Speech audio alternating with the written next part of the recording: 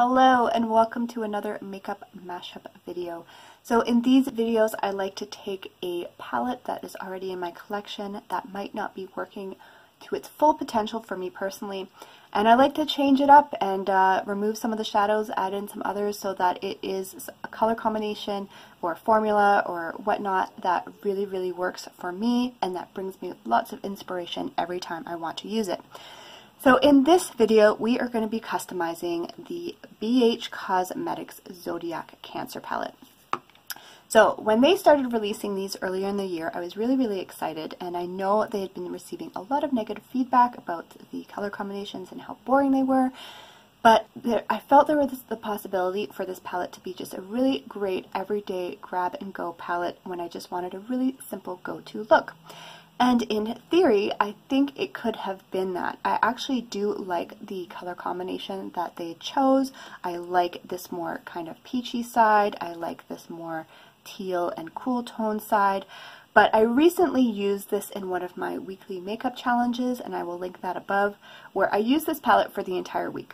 And in doing so, I discovered what holes it had. So which shades maybe didn't perform to their full potential, which shades I wish I had in here that I wanted to reach for that I didn't have.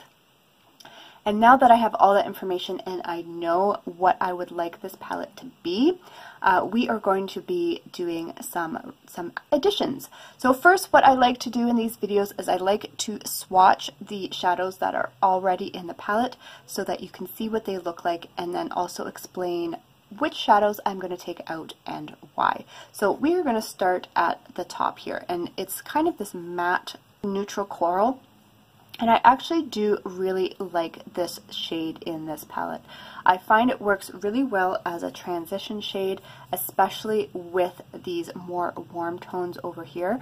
I use this quite a bit during the week when I use this palette, so this one will be staying. Next is this silver shimmer. Now I had a lot of hope for this. I thought it was going to be like a really gleaming silver shade. Can you see how kind of lackluster that is? It really has to be built up. It's very sheer. And for what I would use that shade for, I would really like it as, you know, maybe all over the lid or even an inner corner highlight. It just does not perform the way that I would want a shade like this to perform. So this is actually one that I will be removing. Next is this lighter peach shimmer, and kind of the same as the silver. This had a lot of potential for this palette. I could have done some, I actually did try to do some looks where I had a really nice bright peach lid, but can you see how you can barely see that shade? It's very sheer. It doesn't build up very well to be very intense, and I just feel like there's something could be in its place that would serve better. Next is this darker peach shimmer, and I think this is probably the one that disappoints me the most, because when you look at it in the pan, it just looks like it's going to be this beautiful foiled shade. And look at that. Like, it's almost like it's a glitter top, like a glittery topper. There's sparkle there, but that really doesn't have any base pigment. So I couldn't really use this over the lid. I couldn't really use this on the outer corner, kind of to not deepen a look, but to just give more dimension to the outer lid. It really just doesn't do anything. And I think the shade itself had a lot of potential for this palette, but just its performance is very lackluster. So that one will be coming out. So the next four shades, I'm actually going to be keeping every single one of them, but we will swatch them so that you can see.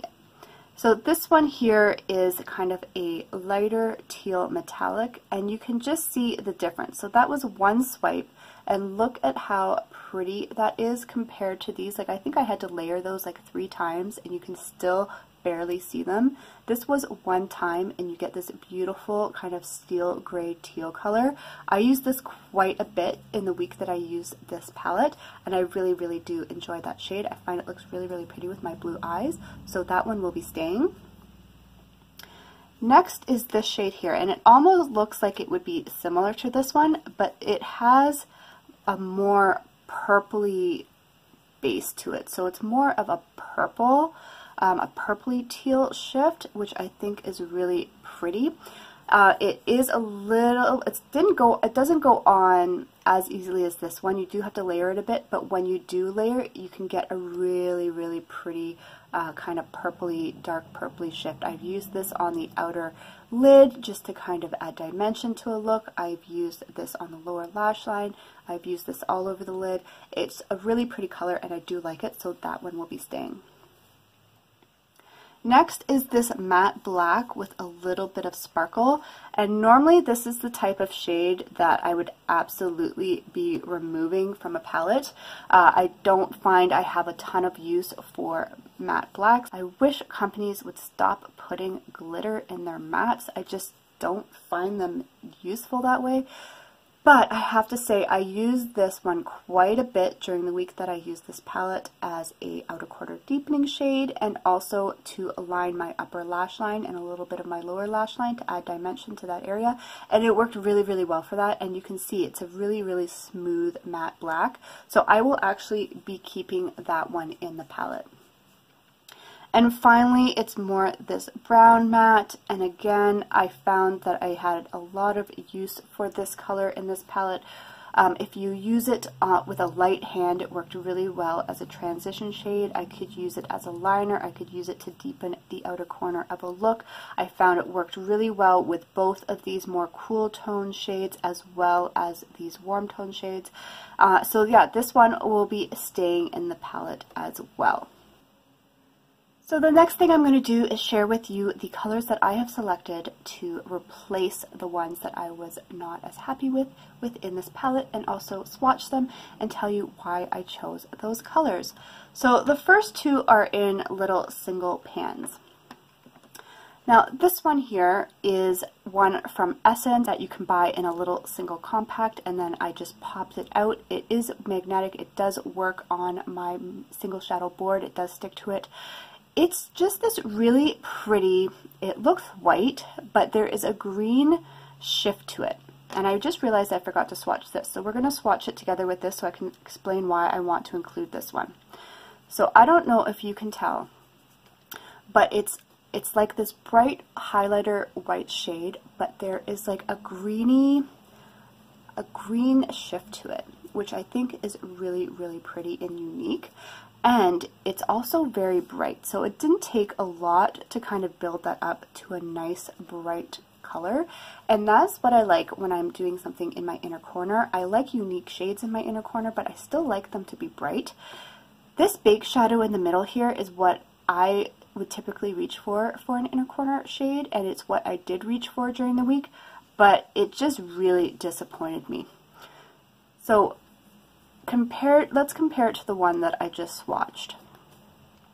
Can you see the difference? Like this one here from the Essence shadow is just blinding, and then it's like, where is that one? Like you can see it at certain angles, but it just does not have the intensity that I like in an inner corner shade. You really, really have to build it and build it and build it and build it, and I don't want to do that. Even then, you can still see it's kind of sheer, the difference. And then, if you compare it to this one, so this silver one that I was kind of disappointed in, they almost do the same thing. So like, again, look at how much I have to build this. But there's barely, here's the silver, here's that baked one in the middle, there's barely any difference in those. And so if I'm going to have two shadows in a palette, I want them to serve different purposes, and these don't. These are both very sheer, they both have to be built up, they both are not intense enough for the inner corner, and they're not enough to use as a lid shade. So I am actually going to be removing this one as well. So back to my plan. What I want to actually do is take this Essence shade and use it for the center highlight shade. I think it will complement these teals and purples really, really nicely and add a really interesting dimension to the inner corner. But as you can see, I don't think there's as much product in here as in the baked shadow. So I plan on using as much as I plan on using this whole pan, and then if there's any kind of leftover space, I will add in a little bit of this to kind of beef this one up. So I think I'm gonna be mixing these two for this inner shade, because I just think that's gonna be a really, really cool highlighting shade. The next one I'm going to replace is going to be this one here, and I want to replace this with this kind of periwinkle matte. One of the things that I found this palette lacking was a matte shade that kind of wasn't, like, both of these are very warm, and these two colors are very, very cool. So if I wanted to do a true cool look, when I used these as a transition color, it automatically kind of gave it a warmer base, and I would really like to have a cool toned matte base to use with those shades. And I thought a shade like this would really complement them well. So because this silver is very lackluster and just doesn't work the way that it should, I'm going to be replacing that with this periwinkle kind of matte shade. This is one that I depotted from a BH Cosmetics All About Matte palette or something. It had a whole bunch of matte shades in it. But yeah, it's just a really, really pretty color. And we'll just go down here so you can see here. I think it will really complement these two shades down here really, really, really well. So you can see, so there's that kind of teal shade, there's the purple shade, and using that as a transition shade, I think will really create some very, very pretty looks. So the next two I am going to replace are these two here. And I actually do like this color with this palette, so I'm going to be replacing it with something very similar. And then this one I'm going to be replacing with something completely different. And I'm going to be replacing them with shades from this Urban Decay palette. I received this from a friend who was destashing a lot of her makeup collection. And I thought, I don't buy high-end makeup, so this was a real treat for me. But I love the case of this, but when I look at the shadows, I am just not inspired to create any looks with these. I find most of them very, very dark, and I don't use a lot of dark shadows on my lids. However, the individual shadows, there's some shadows in here that are really, really beautiful. So I've decided to use this in my makeup mashups so that if there was a shade that I really, really wanted in a palette and this has it, that I can still use these shadows, but I'm just not going to be using it as a whole, as a palette as a whole. It's just kind of big and bulky. And again, I'm not inspired by this color story. So the two colors that I'm going to be reaching for in here are this one here, and I think this is what this peachy shade should be. So let's put this one here. This is the one from the Vice palette. And you can see there, it's this really pretty kind of rosy metallic. And then this is the one from the BH Cosmetic Cancer palette. Like, where is it? Where is it? It's basically just glitter. I don't know if you can see it. The glitter's there, but there's no base pigment. And that might be what they intended it to be, but for my makeup preferences and how I like to do my eye makeup, I have no use for this. So I'm going to be replacing it with this one here because I do like having this color in the palette, but I want it to actually show up as that color. So that's going to be going in its place there. And then what I'm going to be replacing this kind of light peachy shade with is this purple from the Vice palette. So let's swatchy swatch. So I'm going to swatch this over here next to these guys because I feel like that's why I want it in the palette. So we'll put it right there. And I think you can see, so this one is a much more vibrant, like violet, but it works really well with that matte periwinkle that I want to put in. And it's also going to work really well with the teal and then this kind of darker purple. Like, I think these four as a look, and then you start bringing in some of these as an accent, I'm already inspired to create looks with these shadows where I wasn't as inspired before. So that one I'm going to be adding in as well. And I think that covers all the changes that I'm going to be making to this palette. So the next step is going to be to dig out the shades in this palette that I don't want anymore, and then to create a paste with the shades that I do want to put in, and then get them in there and press them. Mix them with alcohol, make a paste, get them in the pans, press them in the pans, and then we'll go from there. So that is the next step.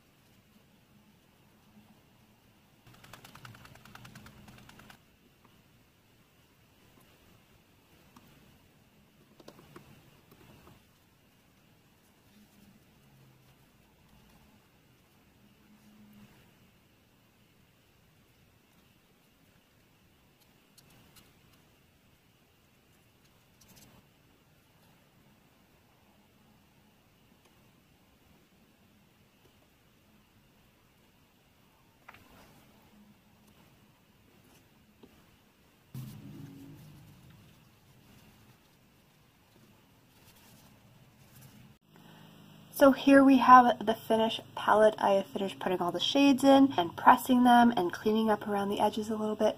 And I think this just looks like such a fun little palette. I think it still has the feel of the original palette in terms of the color story that BH was going for. But there's just a little bit more variety, and I think the shades will just perform a little bit better than the other ones did. I really look forward to using this now. I would love to know what you think of my little customization, and if you have one of these palettes, or if you are one of these zodiac signs that hasn't come out yet, what are you hoping to see in your palette?